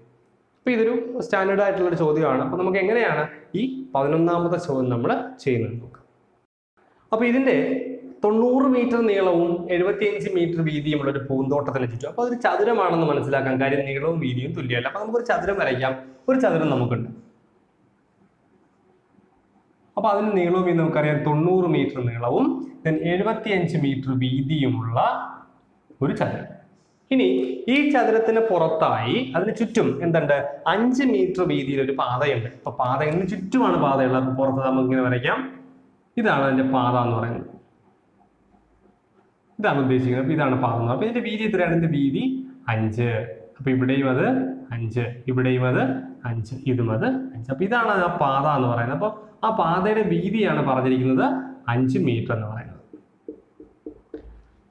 ഇനി നമ്മളുള്ള ചോദ്യം എന്താണ്? എങ്കിൽ ഈ പാതയുടെ പരപ്പളവ്, പാതയുടെ ഏരിയ എന്ത് എന്നുള്ളതാണ് ചോദ്യം. അപ്പൊ അതായത് ഈ ഷെയ്ഡ് ചെയ്തിരിക്കുന്ന പോർഷന്റെ ഏരിയ വേണം. അപ്പൊ നമ്മൾ ചെയ്യേണ്ട ഒരു മെത്തേഡ്, നമ്മൾ എന്ത് ചെയ്യണം? നമുക്ക് ഈ പാതയുടെ ഏരിയ കണ്ടുപിടിക്കുന്നത് പ്രത്യേക ഷേപ്പിലൊന്നും അല്ല. നമുക്ക് ഇത് മുഴുവനായിട്ട് എടുത്തു കഴിഞ്ഞാൽ റെക്ടാങ്കിൾ ചതുരം കിട്ടും. പക്ഷെ നമുക്ക് ഈ പാത മാത്രം മതി. നമ്മൾ എന്ത് ചെയ്യണം? നമ്മൾ ഇങ്ങനെ ചിന്തിക്കുക. ഈ ഒരു പടത്തിലേക്ക് നോക്കും, ഈ ഒരു ഫിഗർ കാണുമ്പോൾ നമുക്ക് ഓർമ്മ വേണ്ട എന്താണ്? ഇവിടെ 2 ചതുരങ്ങൾ നമുക്ക് എടുക്കാം. ഒരു വലിയ ചതുരവുമുണ്ട്, ഒരു ചെറിയ ചതുരവുമുണ്ട്. അപ്പോൾ ഈ പരപ്പളവ് അല്ലെങ്കിൽ ഏരിയ എന്ന് പറഞ്ഞാൽ എന്താ? ഒരു ഫിഗറിന് അകത്ത് വരുന്ന മുഴുവൻ ഏരിയ, മുഴുവൻ ഭാഗമാണ് അതിന്റെ ഏരിയ എന്ന് പറയുന്നത്. അപ്പോൾ ഈ 4 ലൈനിനകത്ത് വരുന്ന മുഴുവൻ ഏരിയയാണ് ആ ചതുരത്തിന്റെ പരപ്പളവ്, ഏരിയ കൊണ്ട് ഉദ്ദേശിക്കുന്നത്. അപ്പോൾ നമുക്ക് ചെയ്യാൻ പറ്റും എങ്ങനെയാണ്? നമുക്ക് ഇങ്ങനെ ചിന്തിച്ചാലോ? നമുക്ക് വേണ്ടത് ഈ ഷെയ്ഡ് ചെയ്ത പോർഷന്റെ ഏരിയ. ഞാൻ ഈ പുറത്തുള്ള ഈ വലിയ ചതുരത്തിന്റെ ഏരിയ കണ്ടുപിടിച്ചാൽ എനിക്ക് കിട്ടുന്നത് എന്തായിരിക്കും? ഈ മുഴുവൻ പോർഷനുമായിരിക്കും. ഇത് മുഴുവനായിട്ടായിരിക്കും എനിക്ക് കിട്ടാൻ പോകുന്നത്. ഇനി ഞാൻ അകത്തുള്ള ആ ചെറിയ ചതുരത്തിന്റെ ഏരിയ കണ്ടുപിടിച്ചാലോ? എനിക്ക് ഇത്ര ഭാഗമായിരിക്കും കിട്ടുന്നത്. അപ്പോൾ ആദ്യത്തെ എനിക്ക് മുഴുവൻ കിട്ടി, പിന്നെ ഈ ചെറുത് കിട്ടി. അപ്പൊ ഞാൻ എന്ത് ചെയ്യുന്നു? ഈ മുഴുവൻ ഭാഗത്തു നിന്നും ഈ ചെറിയ ഭാഗം ഇളക്കി അങ്ങ് മാറ്റുകയാണെന്ന് വിചാരിക്കുക. ഈ മുഴുവൻ ഭാഗത്തു നിന്നും ഈ ഒരു കുഞ്ഞു ഭാഗം ഇളക്കി മാറ്റുന്നു.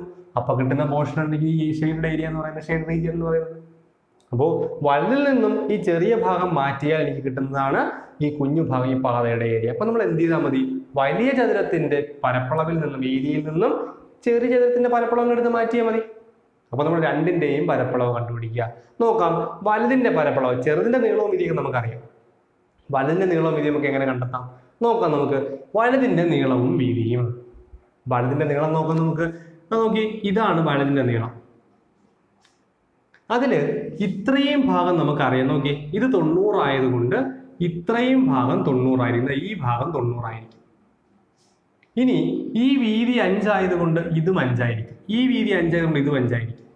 അപ്പോൾ മുഴുവൻ നീളം എന്തായി? മുഴുവൻ 90 + 5 + 5 100. അപ്പൊ വലുതിന്റെ നീളം എന്താണ്? 100. അപ്പൊ വലുതിന്റെ നീളത്തിന് എല്ലെന്ന് കൊടുത്തു, വലിയ എല്ലെന്ന് കൊടുത്തു 100. ഇനി വലുതിന്റെ വീതി ബി നോക്കാം നമുക്ക്. ഇത്രയും 75. അപ്പൊ ഇത്രയും ഭാഗം 75. ഈ വീതി എന്താ? ഈ വീതി എന്ന് പറഞ്ഞാൽ 5 ആണ്. അപ്പൊ ഇത് 5, ഇവിടെയും 5. അപ്പൊ ഇത് കിട്ടും 75 + 5 + 5, അതായത് 85 എന്ന് കിട്ടും. 85. അപ്പോൾ നീളം ഗുണം വീതി ചെയ്താൽ നമുക്ക് എന്ത് കിട്ടും? ഇതിന്റെ പരപ്പളവ് കിട്ടും. അപ്പൊ ആദ്യത്തെ പരപ്പളവ്, വലുതിന്റെ പരപ്പളവ് എന്തായിരിക്കും? L × B.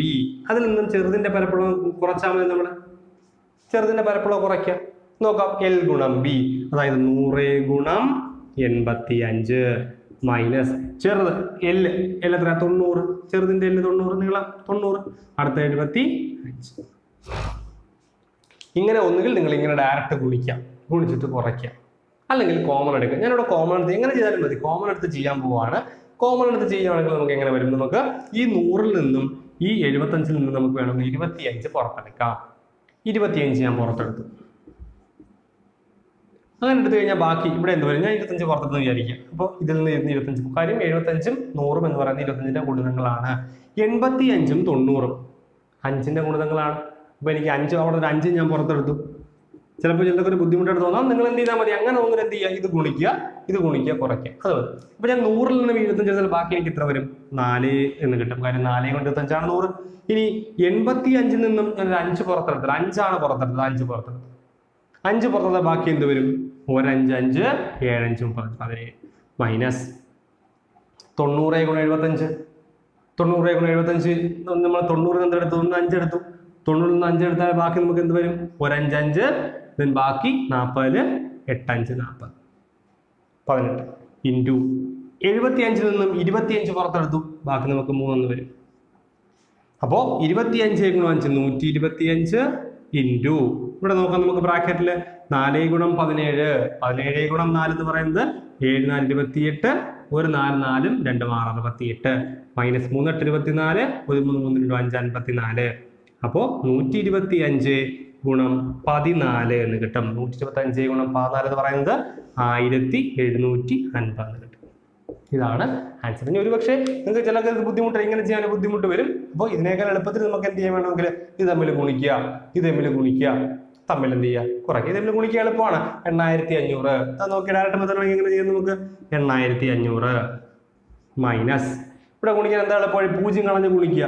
5 × 9 45, 5 9 45, 7 63, 63 4 67, 6750. അപ്പൊ 8500-ൽ നിന്നും എന്ത് കുറയ്ക്കുക? 8500 മൈനസ് 6750. ഗുണിക്കാൻ ബുദ്ധിമുട്ടുള്ളതാണ് ഈ പറഞ്ഞത്. എങ്കിലും ഒരു ഗുണനം വരും അതിനകത്ത്. അപ്പോൾ നോക്കാം, 0 5 14 7 1 1750. അപ്പോൾ ഏത് മെത്തേഡ് ചെയ്താലും നമുക്ക് ഈ ഒരു ആൻസറിലേക്ക് എത്തുക എന്നുള്ളതാണ്. അപ്പോൾ ഈ ഒരു ഐഡിയ ഓർത്ത് വയ്ക്കുക. നിങ്ങൾക്ക് എങ്ങനെയും മൾട്ടിപ്ലിക്കേഷനും ക്രിയേറ്റ് ചെയ്യുന്നത് എങ്ങനെയാണോ ചെയ്യാം, ഈ ഒരു ഐഡിയ ഓർമ്മിച്ച് വയ്ക്കുക. വലുതിൽ നിന്നും ചെറുതിന്റെ ഏരിയ മൈനസ് ചെയ്യുന്ന ഒരു മെത്തേഡാണ് നമ്മളിവിടെ യൂസ് ചെയ്യുന്നത്.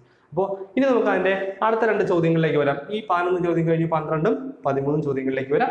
ചോദ്യങ്ങൾ 2 ചതുരങ്ങളുടെ നീളങ്ങൾ 12 സെന്റിമീറ്റർ 10 സെന്റിമീറ്റർ, അവയുടെ വീതികൾ 6 സെന്റിമീറ്റർ 8 സെന്റിമീറ്റർ, അവയുടെ വിസ്തീർണങ്ങളുടെ അംശബന്ധം. അപ്പോൾ 2 ചതുരങ്ങളുണ്ട്. ആ 2 ചതുരങ്ങൾക്ക് നീളവും വീതിയും ഉണ്ട്. ഇവയുടെ പരപ്പളവ്, ഏരിയ, വിസ്തീർണത്തിന്റെ റേഷ്യോ, അംശബന്ധം എന്ത് എന്നുള്ളതാണ് ചോദ്യം എന്ന് പറയുന്നത്. അപ്പോൾ നമ്മൾ എന്ത് ചെയ്യുക?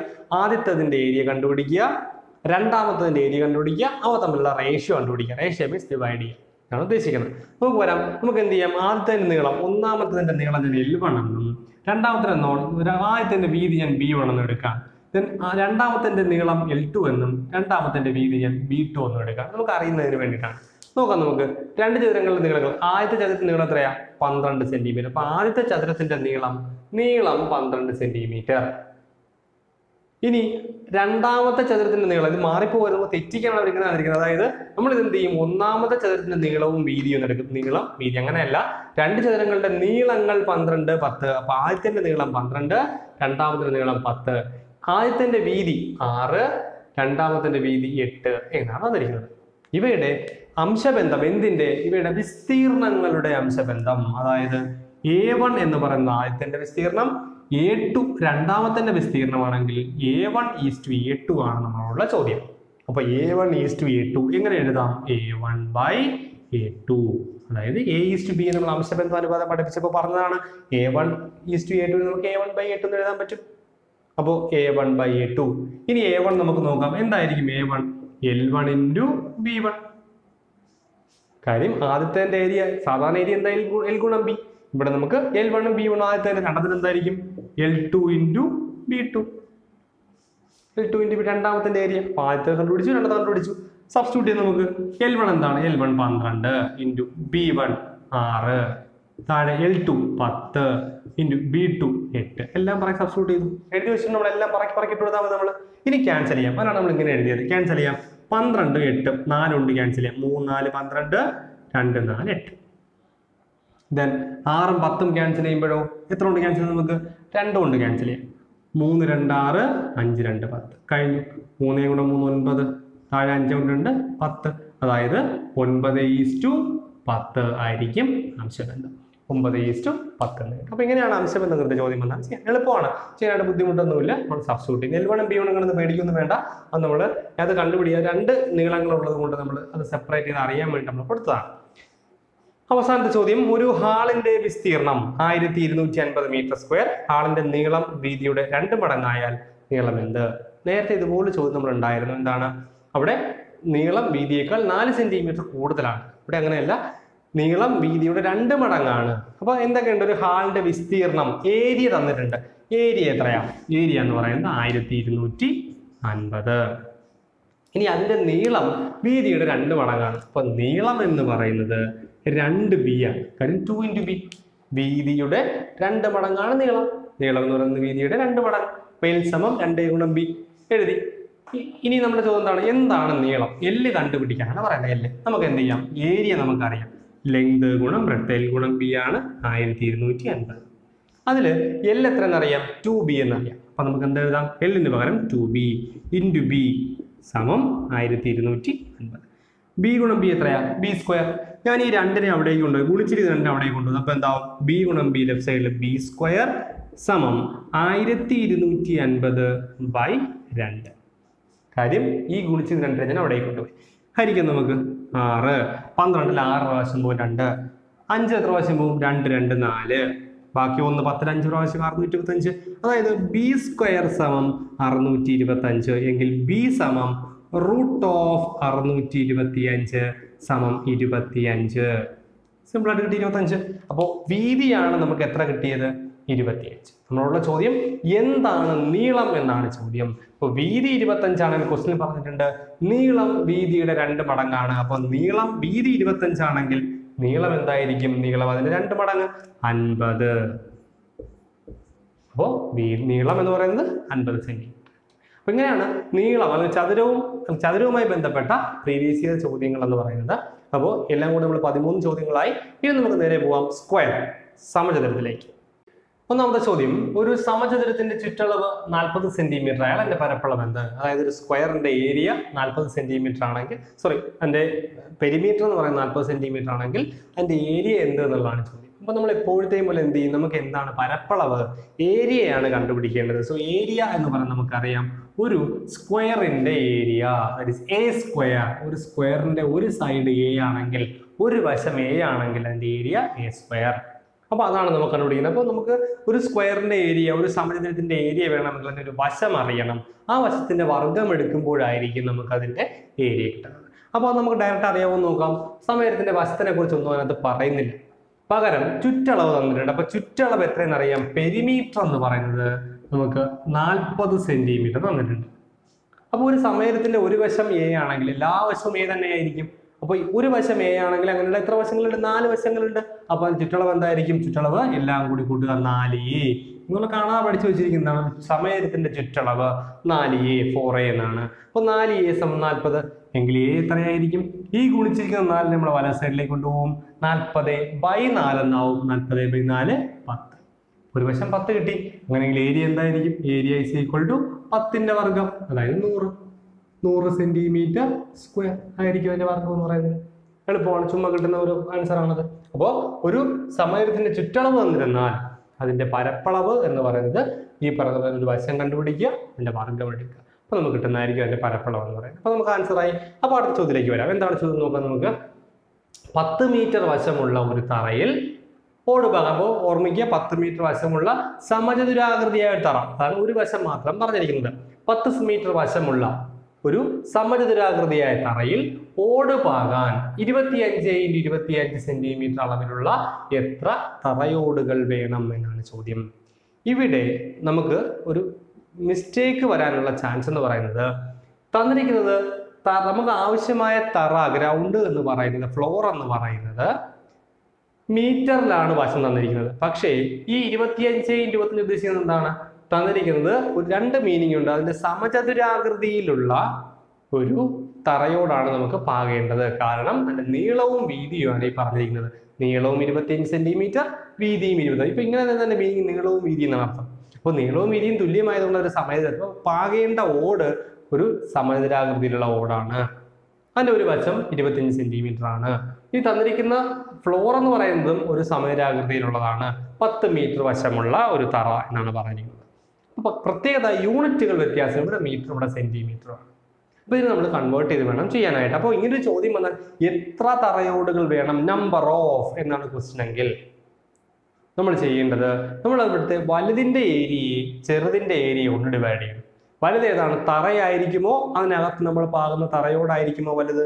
തറയായിരിക്കും വലുത്. അവിടെയാണ് നമ്മൾ ചെറിയ ചെറിയ തറയോടുകൾ പാകുന്നത്.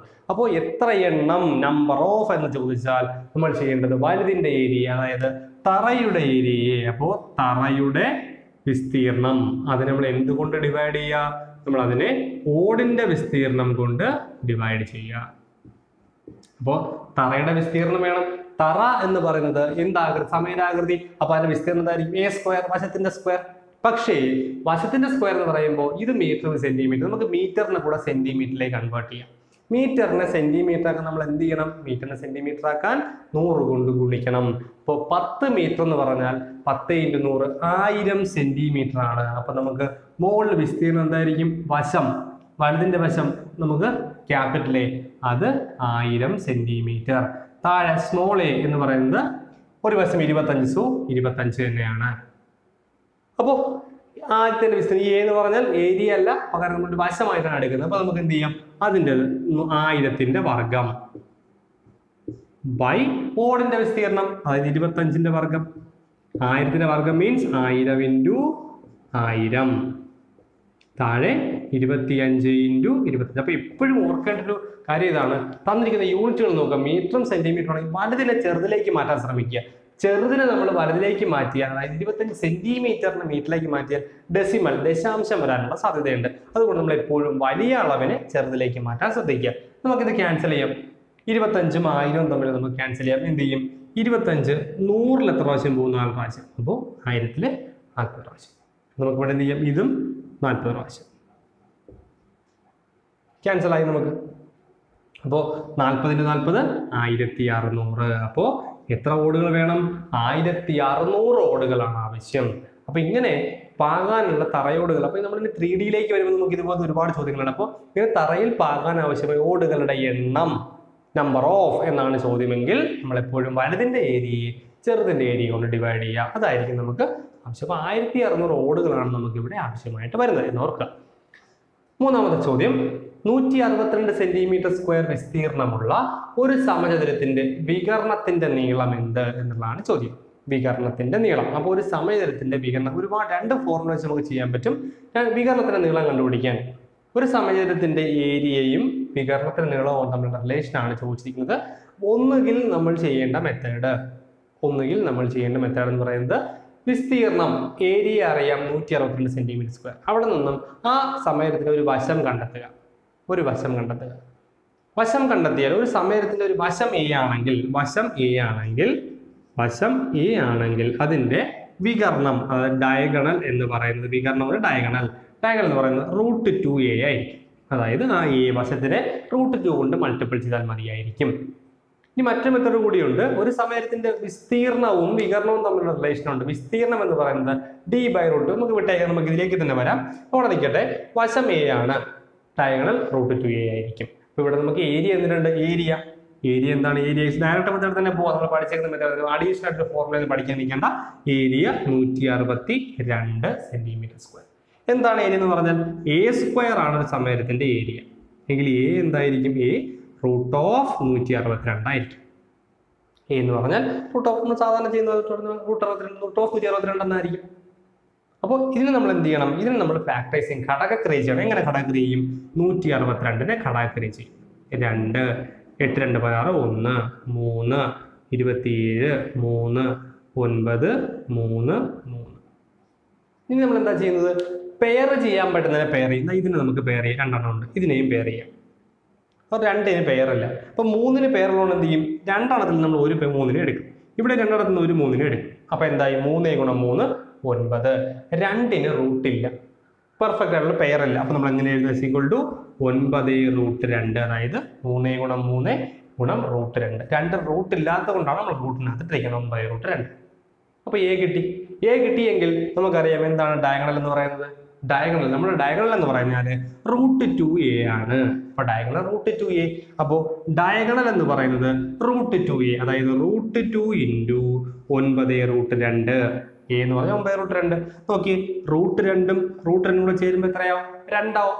√2 × √2 √4, അതായത് 2. അപ്പൊ എപ്പോഴും ഓർമ്മിക്കുക, √2 × √2 2, √3 × √3 3, √5 × √5 5, √10 × √10 10. അപ്പൊ എപ്പോഴും ഒരേ സംഖ്യയാണ് റൂട്ടിനകത്ത് വരുന്നതെങ്കിൽ ഗുണിക്കുമ്പോൾ അതേ സംഖ്യ വരും. അപ്പൊ √2 × √2 2, ഒരു 9 ഉണ്ട്, 9 × 2 18. ഇത്രയേ ഉള്ളൂ. അപ്പോൾ √2 × √2 2, ആ 2 × 9 18. അപ്പൊ 18 ആയിരിക്കും അതിന്റെ ഡയഗണൽ എന്ന് പറയുന്നത്. ഇതൊരു മെത്തേഡാണ്. മറ്റൊരു ഫോർമുല കൂടിയുണ്ട്, ആ ഫോർമുല കൂടി പഠിക്കേണ്ടി വരും നമ്മളത്. അതുകൊണ്ടാണ് നമ്മൾ ഇത് പറയാതെ ഡയഗണൽ സാധാരണ പഠിച്ച ഫോം ഇത് മാത്രം പഠിച്ചു വയ്ക്കുക. ഒരു സമയത്തിന്റെ ഒരു വശം എ ആണെങ്കിൽ, അതിന്റെ എന്ത് ചോദിച്ചാൽ ഡയഗണൽ ചോദിച്ചാൽ തന്നെ √2 കൊണ്ട് ഗുണിച്ചാൽ മതി. വശത്തിന് √2 കൊണ്ട് ഗുണിക്കുക. അടുത്തൊരു ചോദ്യം എന്ന് പറയുന്നത്, ഒരു സമചതുരത്തിന്റെ ചുറ്റളവും വിസ്തീർണവും ആകാൻ കഴിയുന്ന ഒരേ ഒരു സംഖ്യ, അതായത് ഒരു സ്ക്വയറിന്റെ പെരിമീറ്ററും അതിന്റെ ഏരിയയും ആകാൻ കഴിയുന്ന ഒരേ ഒരു സംഖ്യ എന്നാണ് ചോദ്യം. 4 ഓപ്ഷൻ ഉണ്ട്, 16 4 80 20 എന്നുള്ളതാണ് 4 ഓപ്ഷൻ എന്ന് പറയുന്നത്. അപ്പൊ ഇതിനകത്ത് നമുക്ക് മനസ്സിലാക്കാൻ കഴിയും, അതായത് ഒരു സമചതുരം അല്ലെങ്കിൽ ഒരു സ്ക്വയർ, അതിന്റെ ഏരിയയും ആകണം, അതിന്റെ പെരിമീറ്ററും ആകണം. അപ്പൊ ഏരിയ എന്ന് പറഞ്ഞാൽ എന്താണ്? ഏരിയ എന്ന് പറഞ്ഞാൽ a². അപ്പൊ a² ആകണം, ചുറ്റളവ് അതായത് 4a അതും ആകണം. ഇത് രണ്ടും ആകാൻ കഴിയുന്ന ഒരേ ഒരു സംഖ്യ ഏത് എന്നുള്ളതാണ് ചോദ്യത്തിനകത്ത്. അപ്പൊ ഇത് ഏതാണ് ചുറ്റളവാകാൻ കഴിയുന്ന സംഖ്യ? നമുക്ക് പെരിമീറ്ററിൽ നിന്ന് തുടങ്ങാം, ഏരിയയിൽ നിന്ന് തുടങ്ങാം. 16 4 80 20. ഇതിൽ നമുക്ക് 80 20 നമുക്ക് പൂർണ്ണമായി ഒഴിവാക്കാൻ സാധിക്കും. എന്തുകൊണ്ട് ഒഴിവാക്കാൻ സാധിക്കും? കാര്യം a² എന്ന് പറഞ്ഞ ഒരു സംഖ്യയുടെ വർഗ്ഗമാണ്. അപ്പൊ ഈ ഒരു സംഖ്യയുടെ വർഗ്ഗമാകുന്ന സംഖ്യയെ മാത്രമേ നമുക്ക് എടുക്കാനായിട്ട് കഴിയുള്ളൂ. ഇവിടെ നോക്കിയാൽ നമുക്ക് 80 20 ഒരു പൂർണ്ണ വർഗ്ഗമല്ല, ഒരു സംഖ്യയുടെയും വർഗ്ഗമല്ല 80 20. പക്ഷേ 16 സംഖ്യയുടെ വർഗ്ഗമാണ്, 4 ഒരു സംഖ്യയുടെ വർഗ്ഗമാണ് എന്നാണ് പറയുന്നത്. അപ്പോൾ ഇതിനകത്ത് 80 20 ഒഴിവാക്കാം, ബിക്കോസ് അതൊരു പൂർണ്ണ വർഗ്ഗമല്ല. ഒരു സ്ക്വയറിന്റെ ഏരിയ മാറണമെങ്കിൽ അത് ഒരു പൂർണ്ണ വർഗ്ഗമാക്കണം. കാര്യം a² ആണ് ഒരു പൂർണ്ണ വർഗ്ഗം, അല്ലെങ്കിൽ a² ആണ് ഏരിയ എന്ന് പറയുന്നത്. അപ്പോൾ ഒരു സംഖ്യയുടെ വർഗ്ഗമായിരിക്കണം എപ്പോഴും വരേണ്ടത്. അപ്പോൾ 80 20 വർഗ്ഗമല്ല, നമുക്ക് ഒഴിവാക്കാം. പിന്നെ ഉള്ള ഏതൊക്കെയാണ്? 16ഉം 4ഉം ആണ് നമുക്കുള്ളത്. ഇതിൽ ഏതാണ് 16 ആണോ 4 ആണോ എന്താവുന്നത്? ഒരു സ്ക്വയറിന്റെ ഒരു സമചതുരത്തിന്റെ എന്താവുന്നത്? ചുറ്റളവും ഏരിയയുമായി മാറാൻ, വിസ്തീർണവുമായി മാറാൻ സാധിക്കുന്നത്. നോക്കാം, നമുക്ക് a² 16 ആണെന്ന് എടുക്കാം. നമുക്ക് a² 16 ആണ്. അപ്പൊ a² = 16 ആണെങ്കിൽ ഏരിയ ഞാൻ 16 എടുക്കുകയാണ്. a എത്രയായിരിക്കും? a എന്ന് പറയുന്നത് √16 ആയിരിക്കും, എന്ന് പറഞ്ഞാൽ 4 ആയിരിക്കും. അപ്പൊ വശം എന്തായിരിക്കും? 4 ആയിരിക്കും. ഒരു വശം 4 എങ്കിൽ ചുറ്റളവ് നോക്കാം. നമുക്ക് ചുറ്റളവ് ശരിയാവും നോക്കാം. ചുറ്റളവ് സമയം എന്തായിരിക്കും? 4a. അതായത് 4 × a എത്ര? 4 4 × 4 16 കിട്ടി. ചുറ്റളവും 16, ഏരിയയും 16. അപ്പോൾ ചുറ്റളവും ഏരിയയും ആവുന്ന ഒരേ ഒരു സംഖ്യ ഏതായിരിക്കും? 16 ആയിരിക്കും. ഇതുപോലുള്ള ഓപ്ഷൻ 4 നമുക്ക് കിട്ടില്ല. നമുക്ക് സംശയം ഉണ്ടെങ്കിൽ നോക്കാം. a² ഏരിയ ഞാൻ 4 എടുക്കുകയാണ്. 4 ആകാമെന്ന് ചിന്തിക്കുകയാണ്. എ എത്രയായിരിക്കും? √4 എന്ന് പറഞ്ഞാൽ 2. പെരിമീറ്റർ നോക്കാം, ചുറ്റളവ് നോക്കാം. 4a, അതായത് 4 ഗുണം എ എത്ര? 2. 8 എന്നേ കിട്ടിയുള്ളൂ, 16 കിട്ടിയില്ല. സോറി, 4 എന്ന് കിട്ടിയില്ല. നമ്മൾ ഏരിയ 4 ആണെന്ന് കൺസിഡർ ചെയ്തുവെങ്കിൽ ചുറ്റളവും 4 തന്നെ ആവണം. ചുറ്റളവ് 4 ആയില്ല. അപ്പോൾ ഏരിയയും ചുറ്റളവും സെയിം ആവുന്ന ഒരേ ഒരു സംഖ്യ ഏതാണ്? 16. കാര്യം ഏരിയ 16 ആയപ്പോൾ ചുറ്റളവും 16. ഇവിടെ ഏരിയ 4 എടുത്തപ്പോഴോ ചുറ്റളവ് 8 ആയിപ്പോയി. ഏരിയയും ചുറ്റളവ് ഒരുപോലെ അല്ല വന്നത്. അപ്പോൾ അങ്ങനെ ഉള്ള ഒരേ ഒരു സംഖ്യ എത്രയാണ്? 16 ആണ്. നമുക്ക് ഇവിടെ മനസ്സിലാക്കാം. സിമ്പിൾ ആയിട്ടുള്ള ചോദ്യം, പക്ഷേ കൺഫ്യൂഷൻ ആക്കുന്ന ഒരു ചോദ്യം കൂടിയാണിത്. 18ാമത്തെ ചോദ്യം, 24 സെന്റിമീറ്റർ ചുറ്റളവുള്ള ഒരു സമചതുരത്തിന്റെ വികർണം എന്ത് എന്നുള്ളതാണ് ചോദ്യം. അപ്പോൾ നേരത്തെ പോലെ വികർണം തന്നെയാണ്. നേരത്തെ ഏരിയ തന്നിട്ട് വികർണം ഡയഗണലിൽ ചോദിച്ചു. ഇവിടെ ചുറ്റളവ് പെരിമീറ്റർ തന്നിട്ട് ഡയഗണലിൽ ചോദിച്ചിരിക്കുന്നു, വികർണം ചോദിച്ചിരിക്കുന്നു. സിമ്പിൾ. പെരിമീറ്റർ എത്രയാ? 24 സെന്റിമീറ്റർ. നമുക്കറിയാം പെരിമീറ്റർ 24 സെന്റിമീറ്റർ തന്നിട്ടുണ്ട്. നമുക്ക് വേണ്ടത് വികർണം, ഡയഗണലാണ് ആവശ്യം. എന്താണ്? √2a. നമ്മൾ പഠിച്ചു √2a. അപ്പോൾ എ ഒരു വശം വേണം. പെരിമീറ്റർ, ഒരു സമചതുരത്തിന്റെ പെരിമീറ്റർ ചുറ്റളവ് എത്രയാ? 4a. 4a = 24. അപ്പൊ എ എന്തായിരിക്കും? 4 അപ്പുറത്തേക്ക് പോകുമ്പോൾ ഹരിക്കും, ഗുണിച്ചിരിക്കുന്ന 4. 24a/4 എന്ന് പറഞ്ഞാൽ 6. അപ്പൊ എ എത്രയാണ്? 6. എങ്കിൽ ഡയഗണൽ പറയാം. ഡയഗണൽ എന്ന് പറയുന്നത് √2 × 6, അതായത് 6√2. ഇതായിരിക്കും ഡയഗണൽ. എളുപ്പമാണ്, ഒന്നുമില്ല. നേരത്തെ ആ ഫോർമുല പഠിച്ചെങ്കിൽ നമുക്കിത് വളരെ സിമ്പിൾ ആയിട്ട് ചെയ്യാൻ പറ്റുന്ന ഒരു ക്വസ്റ്റ്യൻ തന്നെയാണ്. ഡയഗണലും എന്തും തമ്മിലുള്ള, പെരിമീറ്റർ തമ്മിലുള്ള റിലേഷൻ. നേരത്തെ പഠിച്ചത് ഡയഗണലും ഏരിയയും തമ്മിലുള്ള റിലേഷൻ. ചോദ്യം, 2 സമചതുരങ്ങളുടെ വികരണങ്ങൾ 3:5 എന്ന അംശബന്ധത്തിലായാൽ വികരണങ്ങളുടെ അംശബന്ധം എന്നുള്ളതാണ് ചോദ്യം. അപ്പോൾ 2 സമചതുരമുണ്ട്, വികരണങ്ങളുടെ അംശബന്ധം 3:5 ആണെങ്കിൽ വിസ്തീർണങ്ങളുടെ അംശബന്ധം എന്ത് എന്നുള്ളതാണ് ചോദ്യം. വിസ്തീർണങ്ങളുടെ അംശബന്ധം എന്തായിരിക്കും എന്നുള്ളതാണ് നമ്മുടെ ചോദ്യം. അപ്പൊ ഇങ്ങനെ ചോദ്യം ചോദിച്ചാൽ വളരെ സിമ്പിളായിട്ട് നമുക്ക് ചെയ്യാൻ പറ്റും. 2 സമചതുരത്തിന്റെ വികരണങ്ങൾ 3:5 എന്ന അംശബന്ധത്തിലാണെങ്കിൽ അവയുടെ വിസ്തീർണങ്ങൾ തമ്മിലുള്ള അംശബന്ധം കിട്ടാൻ ഈ വികരണങ്ങളുടെ വർഗ്ഗങ്ങൾ എടുത്താൽ മതി. 3ന്റെ വർഗ്ഗം എത്രയാ? 9. ഇനി 5ന്റെ വർഗ്ഗം എത്രയാ? 25. ഇതായിരിക്കും അതിന്റെ ഏരിയയുടെ അംശബന്ധം എന്ന് പറയുന്നത്. അപ്പോൾ വികരണങ്ങളുടെ അംശബന്ധം തന്നിട്ട് ഏരിയയുടെ അംശബന്ധം ചോദിക്കുകയാണെങ്കിൽ നമുക്ക് എഴുതാം അതിന്റെ വർഗ്ഗം എടുത്താൽ മതി. 3ന്റെ വർഗ്ഗം 9, 5ന്റെ വർഗ്ഗം 25. ഡയറക്റ്റ് മെത്തേഡിൽ വേണമെങ്കിൽ നമുക്ക് ചെയ്ത് നോക്കാം എന്നുള്ളത്, പക്ഷെ നമുക്ക് അതിന്റെ ആവശ്യമില്ല. ഇത് വളരെ സിമ്പിൾ ആയിട്ട് നമുക്ക് ഈ ഒരു മെത്തേഡ് ഉപയോഗിച്ചുകൊണ്ട് ചെയ്യാം. അവസാനത്തെ ചോദ്യത്തിലേക്ക് നമ്മൾ വരികയാണ്. 10 മീറ്റർ വശമുള്ള ഒരു സമചതുരാകൃതിയായ പൂന്തോട്ടത്തിന് ചുറ്റുമായി 2 മീറ്റർ വീതിയിൽ ഒരു നടപ്പാതയുണ്ട് എങ്കിൽ നടപ്പാതയുടെ വിസ്തീർണം എന്ത് എന്നുള്ളതാണ് ചോദ്യം. നമ്മൾ ചതുരത്തിനകത്ത് പഠിച്ചിട്ടുള്ള അതേ മോഡൽ ചോദ്യം തന്നെയാണ്, അതേ മെത്തേഡ് തന്നെയാണ് ഇവിടെ യൂസ് ചെയ്യുന്നത്. ഫോർമുലയ്ക്ക് മാത്രം മാറ്റം വരുന്നു. കാര്യം ഇവിടെ ചതുരവും ഇവിടെ സമചതുരവും ആയതുകൊണ്ട്. 10 മീറ്റർ വശമുള്ള, നമുക്കത് നോക്കാം. 10 മീറ്റർ വശമുള്ള ഒരു സമചതുരാകൃതിയിലുള്ള ഒരു പൂന്തോട്ടം. ഈ പൂന്തോട്ടത്തിന് ചുറ്റും എന്തുണ്ട്? ഒരു നടപ്പാതയുണ്ട്. അപ്പോൾ ഇതിന്റെ വീതി 10, നീളം എന്താണ്? 10 സെന്റിമീറ്റർ. എത്ര മീറ്റർ ആണ് എങ്കിൽ എല്ലാ വശവും 10 മീറ്റർ തന്നെ ആയിരിക്കും. അപ്പൊ ഈ പുറത്തുള്ള നടപ്പാതയുടെ വീതി എത്രയാണ്? അത് 2 മീറ്റർ ആണ്. അപ്പൊ അങ്ങനെയാണെങ്കിൽ ഈ വലിയ സമയം നമുക്ക് എന്താണ് ചെയ്യേണ്ടത്? വലിയ സമയം, അതായത് വലിയ സമയത്തിന്റെ പരപ്പളവിൽ നിന്നും ചെറിയ സമയത്തിന്റെ പരപ്പളവ് മൈനസ് ചെയ്യുക. നമ്മുടെ മെത്തേഡ്. വലിയ സമയത്തിന്റെ പരപ്പളവ് നേരത്തെ പറഞ്ഞാണ്, അതിന്റെ ഏരിയയിൽ നിന്നും ചെറുതിന്റെ ഏരിയ മൈനസ് ചെയ്യാം. അപ്പൊ നമുക്ക് എന്ത് ചെയ്യാം? വലുതിന്റെ ഒരു വശം അറിയണം. വലുതിന്റെ വശം എങ്ങനെയാണ് കണ്ടെത്തേണ്ടത്? വലുതിന്റെ വശം എന്ന് പറയുന്നത് ഇത് 10 ആയതുകൊണ്ട് ഇത്രയും പാർട്ട് 10 ആയിരിക്കും. ഈ വീതി 2 ആയതുകൊണ്ട് ഇത് 2 ആയിരിക്കും. ഇവിടെയും വീതി 2 ആണ്, അതുകൊണ്ട് ഇതിന് 2 ആയിരിക്കും. അപ്പോൾ ആകെ 10 + 2 + 2 14 ആയിരിക്കും വലിയ സമയത്തിന്റെ ഒരു വശം. അപ്പോൾ ഒരു വശത്തിന്റെ വർഗം, അതാണ് അതിന്റെ പരപ്പളവ്, ഏരിയ, വിസ്തീർണം എന്ന് പറയുന്നത്. അപ്പോൾ വലിയ സമചതുരത്തിന്റെ ഏരിയ എന്താണ്? അതിന്റെ വശത്തിന്റെ വർഗം എടുക്കുക. അതിന്റെ വശം എത്രയാ? 14. അപ്പോൾ 14ന്റെ വർഗം മൈനസ് ചെറുതിന്റെ വർഗം. ചെറുതിന്റെ വശം എത്രയാ? 10. അതിന്റെ വർഗം 10ന്റെ സ്ക്വയർ. അപ്പോൾ 14ന്റെ വർഗം 196 മൈനസ് 10ന്റെ വർഗം 100. 196 മൈനസ് 100 96 മീറ്റർ സ്ക്വയർ. ഇതായിരിക്കും ഈ പുറത്തുള്ള നടപ്പാതയുടെ ഏരിയ എന്ന് പറയുന്നത്. അപ്പോൾ ഒരുപാടൊന്നും എക്സ്പ്ലെയിൻ ചെയ്യുന്നില്ല. കഴിഞ്ഞ ചോദ്യം എങ്ങനെയാണോ ചെയ്തത് അതുപോലെ വ്യത്യാസം വരുന്നത്. അവിടെ നമ്മൾ നീളം ഗുണം വീതിയാണ് വിസ്തീർണമായിട്ട് പരിഗണിച്ചത്. ഇവിടെ നമ്മൾ വശത്തിന്റെ വർഗം, കാര്യം A², ബിക്കോസ് നമുക്ക് ആവശ്യമുള്ളത് എന്താണ്? നമുക്ക് ആവശ്യമുള്ള സ്ക്വയറിന്റെ ഏരിയ ആണ് ആവശ്യം, അതിൽ നിന്നാണ് മൈനസ് ചെയ്യുന്നത്. അപ്പോൾ നമ്മൾ ഈ ഒരു മെത്തേഡ് യൂസ് ചെയ്തു. അപ്പോൾ 3 പോർഷൻസ് ആണ് നമ്മൾ ഇന്ന് കവർ ചെയ്തത്. വളരെ വലിയൊരു ഏരിയ ആണ്. ജോമെട്രി നമ്മൾ ആദ്യമേ സൂചിപ്പിച്ചതാണ്. അതുകൊണ്ട് തന്നെ നമുക്ക് ഒരുമിച്ച് എടുക്കുമ്പോൾ വളരെ ലെങ്തി ആയിട്ടുള്ള ഒരു വീഡിയോയിലേക്ക് നമ്മൾ പോകേണ്ടി വരും. അതുകൊണ്ടാണ് പാർട്ടായിട്ട് ചെയ്യുന്നത്. അപ്പോൾ നമ്മൾ 3 ടോപ്പിക്കുകൾ കവർ ചെയ്തിട്ടുണ്ട്. ത്രികോണം, ചതുരം, സമചതുരം, അതായത് ട്രയാങ്കിൾ, റെക്റ്റാങ്കിൾ ആൻഡ് സ്ക്വയർ എന്ന് പറയുന്ന ഒരു വലിയ ടോപ്പിക് നമ്മൾ കവർ ചെയ്തു. ബാക്കിയുള്ള പോർഷനുമായിട്ട് നമുക്ക് നെക്സ്റ്റ് പാർട്ടിൽ കാണാം. അതുവരേക്കും